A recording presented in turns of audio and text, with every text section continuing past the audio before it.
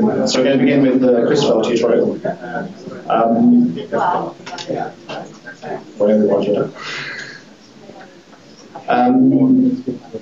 The way I'm going to run this is not to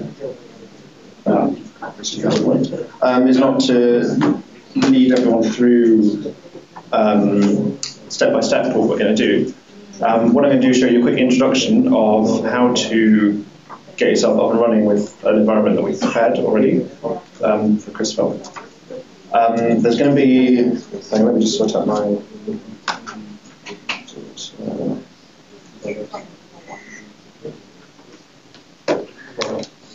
Okay. So here is the quick start version. So this is a very simple thing you can do, and I'll demonstrate this in just a second, of setting up your environment, copying some folders, some files that we've already created. You can have a look at the files to satisfy yourself with what's going on and see how simple they are. And then just run the script and you'll see the indexing starting up, and that will get you started straight away. These slides I'm going to keep on loop the whole time, so you don't need to copy this down just. Once you've done that, you can there are then 2 slides of things to try. So you can try merging reflections, calculating the completeness, signal-to-noise ratio, and so on. You can try splitting the stream into 2, merging them separately, and then comparing the 2, which gives you the R-split and CC half. You can try things like examining peaks and peak search, examining the integrated reflections, examining the unit cell distributions with the unit cell explorer that we talked about earlier yesterday. Or if you want, you can visualize merged intensities using the red HKL program.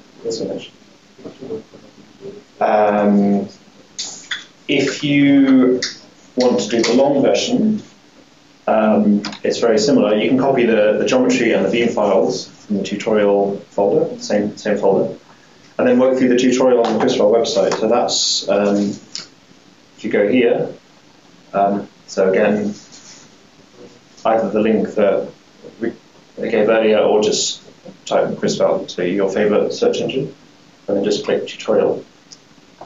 This tutorial starts, for example, here with downloading CrystFEL format data from the CXIDB. So this part you can skip because the files are already available.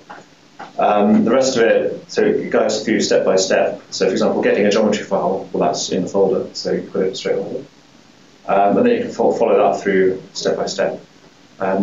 If you brought your own data, that's even better. You can follow these through as well. And the idea is that this is going to be a completely open session. So rather than keeping everyone on the same track, going through this one by one, I want everyone to play with software, do what they like, process their own data, follow this, whatever you want. And don't be shy about asking for help, because that's why we're all here. So there's a number of people in the audience who are familiar with CrystFEL, if they could put their hands up. Any of you are? Yeah. Okay, there's 2 in the corner who are not paying attention. Anton and Merton. So anyone who just put their hands up, please ask them, as well as me, for help. So I'm going to very quickly demonstrate the short version quick start. So, okay. So just as before, you need to log into PS Login, and then from there to PS Anna. So let me do that again for completeness. So make the font bigger, yeah, sure. Just better? Yeah. Too big? Okay, that's good. Okay. So SSH-X. The X is important because we want to have exporting. Username at PS Login. So enter the password. Okay. From there, SSH again -X to PSN. This is exactly as for everyone else. So we're now on one of the interactive PSN nodes. I'm going to change folder to the same folder as before, this scratch folder that contains everything. The files that we're going to be using are in this folder, CrystFEL tutorial. So it's quite simple, there's not too much in there. Files.list contains, well, to start with, let's make a copy. So if I go into my username folder, I'm going to copy everything. CrystFEL tutorial, and let me call it CrystFEL. Just a second. Enter that folder. So now I have my own copy of those files that I can play with, and destroy as I choose. So let's have a quick look at what we have here. So files.list. I'm going to use less. You've seen this before. Less is a Unix utility for viewing a text file. You're going to be using there's a lot with CrystFEL because everything in CrystFEL is plain text. So open that. You can see that it's just a list, one line per file of all the H265 files that we're going to be processing. If we want to know how long that is, it's useful. There are 2,000 files in the list. I've prepared a short list. The whole data set, if you look in that folder, which is this folder, Scratch, Lysozyme, HGF5, there's actually like 290,000 in there, but that's going to be too much to process in the time we have available. We have a Beam file, tutorial.beam. So look at that. Just as you saw in my presentation earlier, it's very short. It tells you the photo. Let's just make this a little bit smaller. Okay.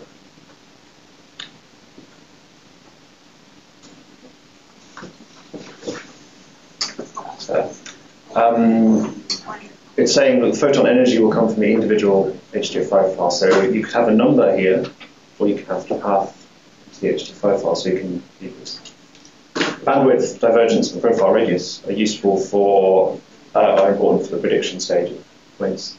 The profile radius actually is equivalent to Nick's mosaic block size. So the model is very similar. And fluence and radius you can ignore. Let's have a look at the geometry file. Big and scary. The camera length in this case is fixed at this. All the numbers are in SI base units, so this is meters. Number of ADU per electron volt. Now this is otherwise known as a detector gain. If anyone's a bit confused by the term ADU, it stands for. Sorry? What's ADU? ADU, yeah. It's an excellent question. It's arbitrary detector units. And what's that?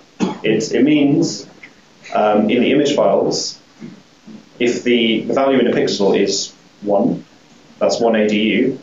Now that doesn't mean anything, right? That's arbitrary. So what we have to tell it is how many ADU you get per electron volt of photon energy. How many pixels do you get in one? So let's. The pixel changes value by 1. Yeah. That's the Yeah. So let's just open one of these images. pixel. Yeah, pixel image. Set up the So I'm running HDFC, which is CrystFEL's image viewer, and then filing to one of these files. I do this might be a bit slow because I'm on the Wi-Fi. Here's the image. Can't see anything, but I can go to View, Boost Intensity, say 100. Okay, now we can see something. View, Tools, View Numbers. Click somewhere in this image. It will show us the actual numbers. So these are the numbers that are in the data, right? This array of numbers is the image. These numbers are in ADU, arbitrary detector units. Is that the raw file, or is it? It's dark subtracted. Yeah, this is after going through tutor. So it's dark subtracted, and it's there's no Tiles back like the right. yes, yeah. You're seeing the gain variations in the it's not gain code. These files I should mention are the same as for the lysozyme dataset you find on the CXIDB, except that they've been reprocessed with a much more recent version of Cheetah. So the files on the CXIDB have been background subtracted as well, which means the pixel values fluctuate around 0 in the absence of signal. That's not the case here. So here we see the signal. Tiles aren't positioned where they are. Yes, yeah. So as Anton mentioned, this is the layout of tiles in the data file. So the geometry file tells you how to get from this crazy layout to reality. And the thing that tells us how to do that is the geometry file. So if I go to Tools, Load Geometry File, and then select that geometry file, hit Open. And wait a second because it's going to redraw. I should, yeah, walk into the real location. This is only for visualization. So as Anton mentioned, we don't really want to create an image with the data in this physical layout. The reasons are, well, firstly, that the geometry might not be known precisely at the time when we have to do this conversion, right? If we want to update our estimates of where the panels are, we would have to reprocess the whole thing, which is not what we want. With this model, all we have to do is change the geometry file.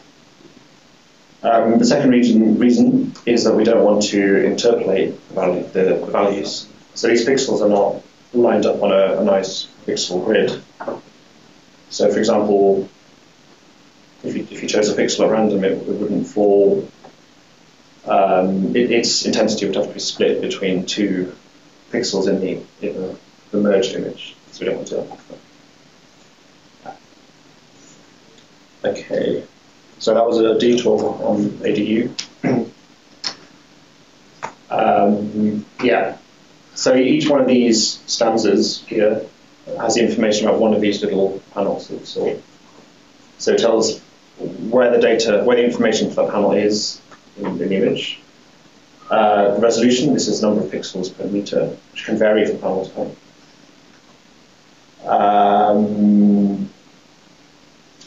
Camera is left empty, we shouldn't do that line will be ignored. These are the vectors which tell you which way the panel points in reality, so essentially the rotation matrix. So SS and SS are...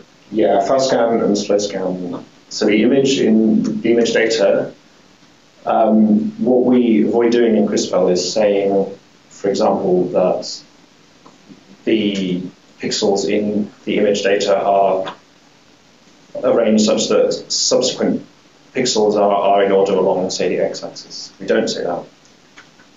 What we do is say fast scan refers to the coordinate that changes most quickly as you move through the data. So if you move from one pixel to the next pixel in the image data in memory, you will move one pixel along the fast scan direction.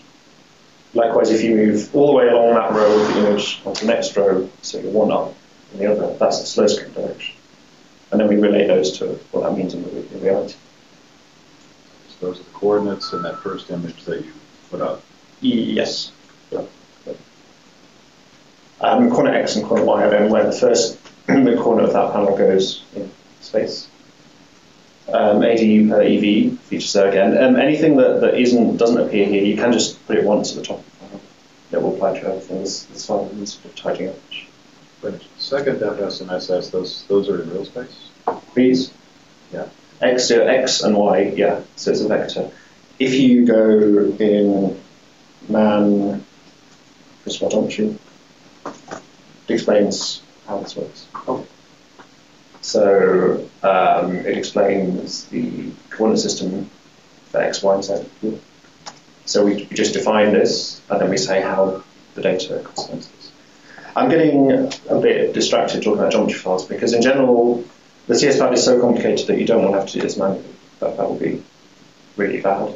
So this is something that really has to come, combination from the facility, conversion programs that we provide, and refinements that we can do and that in the future will be done with the CrystFEL geometry refinement tool, which isn't quite available yet. Notice there's a lot as well. So that's the geometry file. So what's a rigid group? Rigid group is just a logical grouping of panels. So what we've done, you can define them any way you want, but what we've done is we've said all tiles that live in quadrant 0 are assigned to rigid group Q0. So that means we can say, okay, give us rigid group quadrant 0, and we'll immediately get all of the panels. Yeah. Okay, so yeah, there's a geometry file. We also have a PDB file. This isn't a whole PDB file. All it is this one line in the PDB file. This is the line in PDB spec that tells it what the unit cell parameters are. Right. So obviously, if you haven't solved your structure yet, you won't know the atomic coordinates for sure. You might not even know the space group. But after the lattice determination step, using the unit cell explorer, you will know the A, B, C, alpha, beta, gamma angles, and the centering lattice. You'll know that. And these are the only bits that CrystFEL will actually look at. Okay, the rest is this script called run indexing.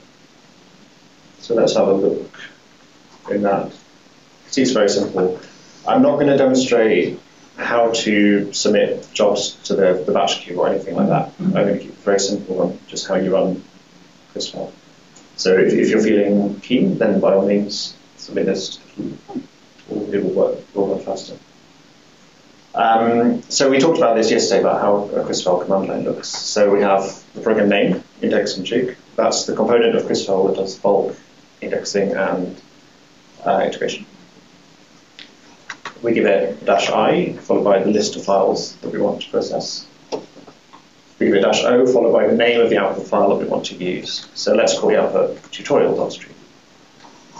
-j, followed by the number of threads we want. If you omit this line, it will just use one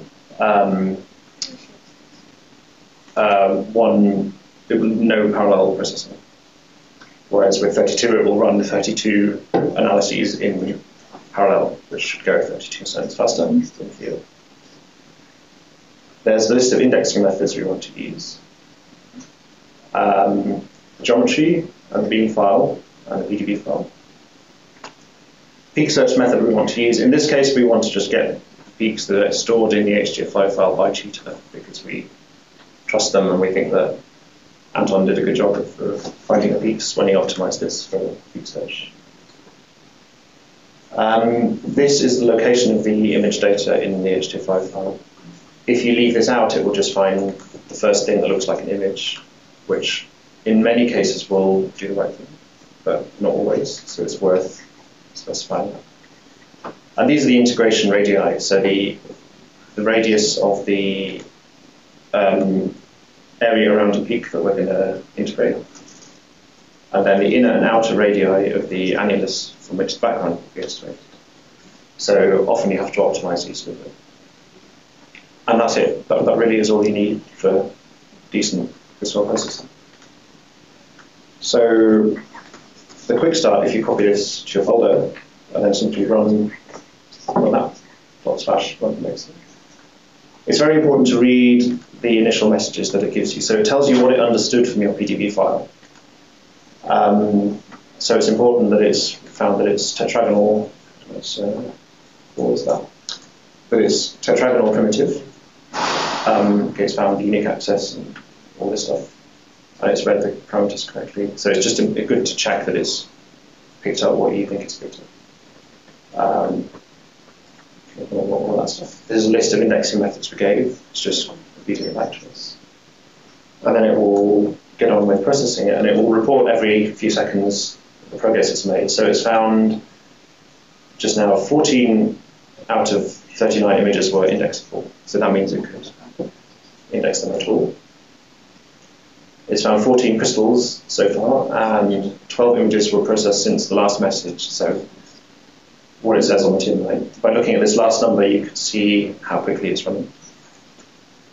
Notice that the number of indexable patterns is the same as the number of crystals. That's because of none of the indexing methods that we use can find multiple crystals at the moment. But if we were to use an indexing method that could find multiple crystal hits, then the number of crystals need to be the same as the number of indexable patterns. Yeah, question? Is there a reason that it went to the unit cell dimensions and nanometers? Just SI, yeah. Yeah, it was probably SI. Yeah. It's the units are stated, right? So that there's no possibility of confusion. It's just like It's a bit weird. It looks kind of confusing. It's a bit weird. Yeah, I could change it, but but I mean, there's tons of scripts that, yeah, it's probably a bit of an error. So there's no like historic reason or something like this why that was necessary. Yeah, no, there's no. Well, historically, everyone was initially thinking they'd be doing single particle reconstruction. That would be nanometers, but Yeah. crystallographers all take constants. But there's, yeah, well, all numbers should have units. So if the units are static, there's no, yeah. Notice that it's saying implausibly negative reflections, right? So we mentioned this yesterday, that if it says, that means it's found a reflection that was negative by more than 5 sigma. So that indicates that something is wrong. You needn't panic because those reflections are automatically filtered out, but we should look at what's going on. We can do that with the integration diagnostic. So we say we want to look at reflections that are plausible. Try that again.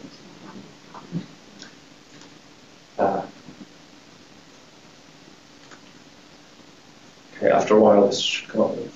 So where are you getting the dark inputs from? The That's part of the stream function. what do you mean, sorry? Well, the image you showed looked horrible. Yeah. All the different levels, and so where are the corrections coming from? In theory, they should all be done by tutor. So that would be the HDF5. Yeah, it assumes that yes, that there is no gas. Yeah, there's no dark or gain correction in CrystFEL.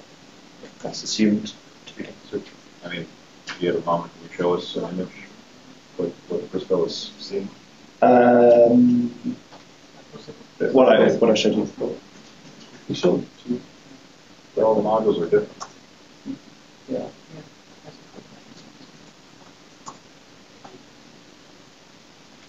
That's this. This is a version like 1.0 CS pad, and it has these horrible nonlinear gain variations. The reason is something like, so it's test my understanding now in front of the LCS people. But if you have these calibrated gains in the geometry file, those aren't applied in that image? No, they're for the sigma conversion to Poisson, to photons. So they don't figure into the display. No. Yeah.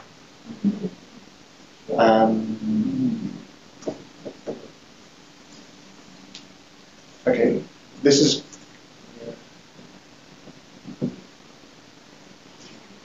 Now you're not getting. Well, when you run with the diag mode, it runs a single process. The reason is otherwise they would all try to display their results. Okay, this doesn't fit on the screen.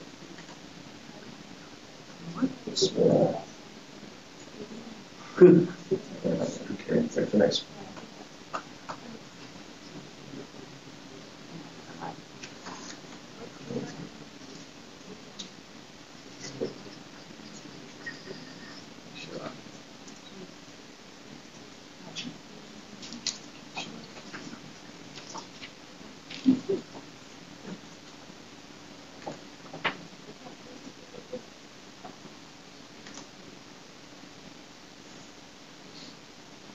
The moment I stop waiting, it's going to come up. So is there a tool that can show you a corrected image?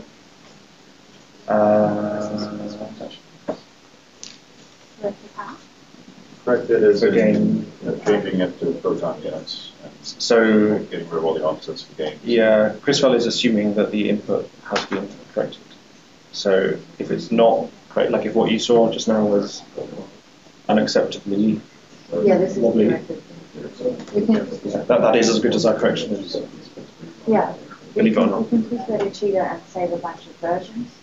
Save the 5 file, and then start to sort of different. I mean, the default is But he to asked save about bunches of photon versions. units, didn't you? Yeah. Did you ask about, you want to see the I want to see photon units? Yeah, I want to see a photon scale with the offset subtracted and the gain. Ah, okay, so corrected with, okay. Corrected for gain and offset. Okay. This is corrected. Yeah, this is I the, don't know about That was game. correct. yeah. Do you have By game also codes? you mean dark perspective, right? Yes. Yeah, this is, Yeah.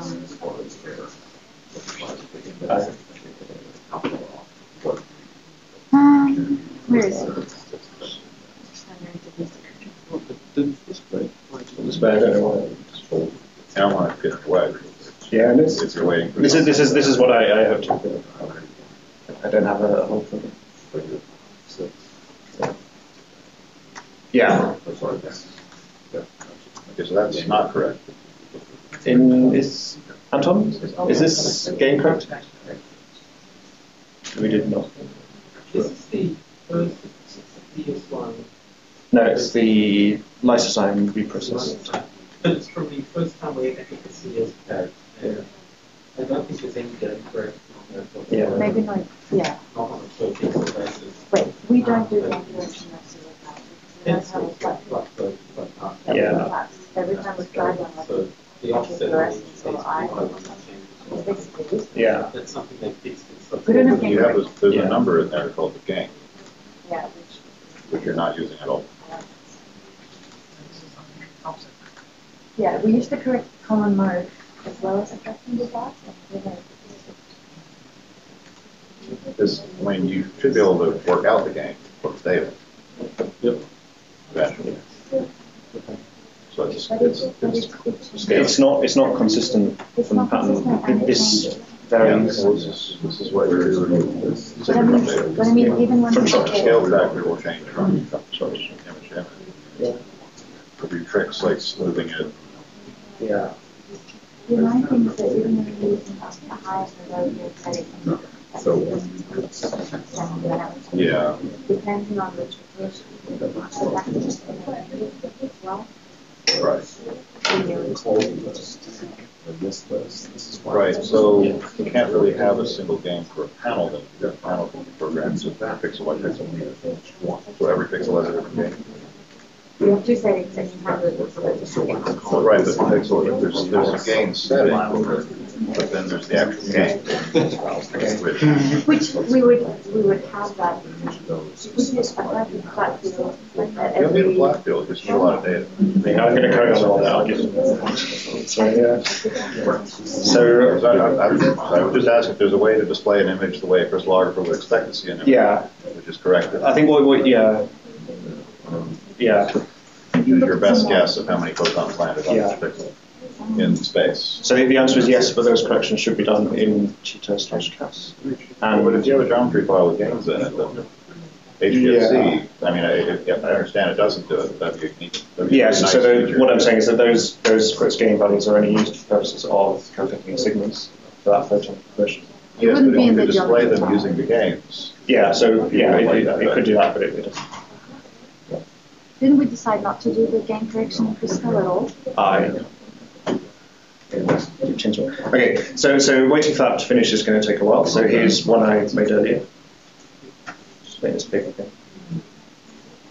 So I've just got a stream file. I'm going to copy into it.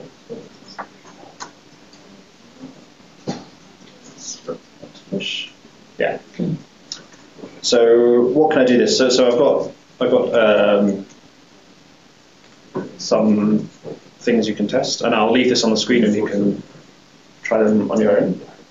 But let me show you briefly, for example, examining the unit cell distributions. So this is really easy. All you have to do is run Cell Explorer on the stream that we just created. So there's a short delay while it loads. Loads the unit cells from the stream. And it will open the window.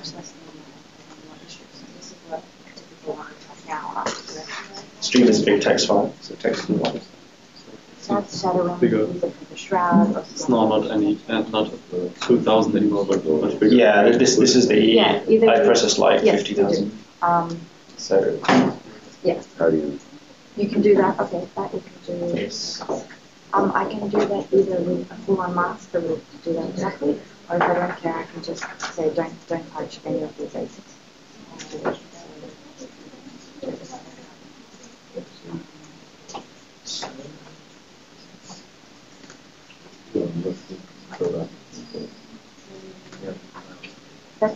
fun in the geometry side. So you can do. Okay, now here's the window. Yeah, like I said, I mean, you don't do any. So these graphs, you can drag them around, so I'm just clicking and dragging here. If you use the scroll wheel on the mouse, you can zoom in, zoom out. If you press plus, it'll increase the binning, press minus. Well, this is all in manual. If you hold down Shift and select the region, it will show you in the other histograms what the parameters are. So you can see here there's a correlation between the A parameter and the B parameter. So if I have cells that are in the lower half of this peak, they're also in the lower half of the B. Not in C. So C is evenly distributed, so that might be interesting. What I would do right now is I would press everything into hotspots. If I'm doing it, I would cut it off with different values. Another thing you can notice is a little subpopulation here. So if I want to know how that corresponds to the other parameters, just select it. And you can see that there really is a group of cells that seem to have a smaller one. I just noticed this last night. I don't know if it is. Again, you can click on and off different methods. When I write the stream, and just write a list of okay, so the instructions are all here. So I'm going to just put this on auto repeat. Like that. Ah, good point.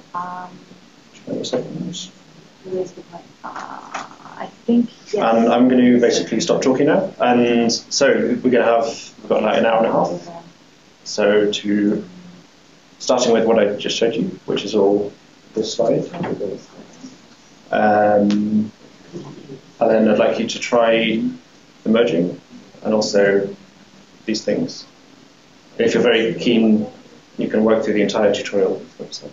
Yeah, so any questions to start with?